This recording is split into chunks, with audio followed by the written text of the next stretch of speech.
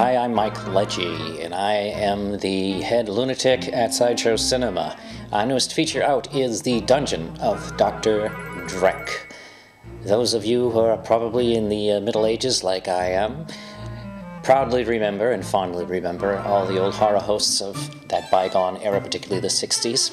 Obviously, Vampire was the first one in her one-year run in LA, and followed by John Zachary in New York, who became probably one of the most famous, if not the most famous, horror host in TV history. Then, of course, we have the wacky Goulardi out of Cleveland, and Svengoolie, and there's just tons of other ones that came afterwards.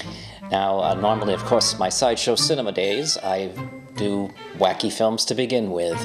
Some people may know me from my first feature, Working Stiffs, Loons, and there's Cutthroats, Brain Drainer, Honey Glaze, Democracy, all these micro cinema masterpieces that I've made over the past over 25 years. I'm somewhat older than 25 years, but anyway, The Dungeon of Dr. Dreck is my newest movie. It's based on my own cable access character that I created about 5 years ago that's been running in central Massachusetts.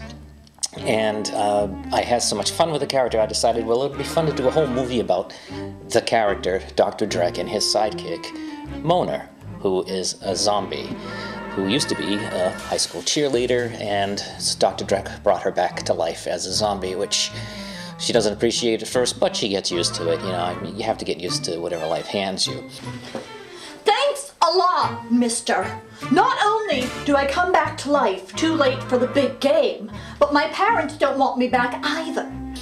So the movie is based in the 60s when the horror host boom was at its height, and it kind of describes and shows how Dr. Dreck and Mona got their own TV show on a local TV station during that time period. Why should we show bad movies every week? Who's going to want to watch that? B-movie doesn't mean bad movie, Mona.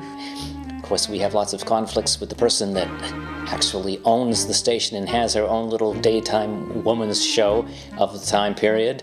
And when our show proves to be more popular than hers, we kind of nudge her off the air. Even though she owns the station, she knows where the money goes, and she has to kind of yield to our rather bad influence on the TV station. However, that doesn't mean she has to like it, and then she plots to see if she can kind of you know, put us in cement overcoats for the rest of our lives. It's them. Dr. Dreck and Mona.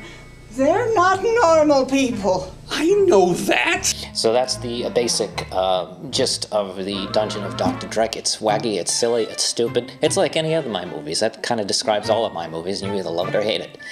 But I hope that you will like The Dungeon of Dr. Dreck. What's with the rubber rat? Who you calling a rubber rat, face-to-face? Don't touch that!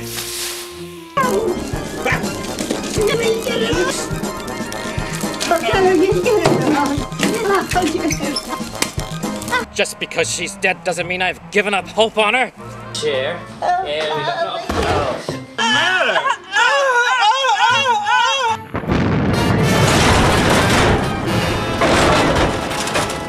And hopefully you will buy it soon.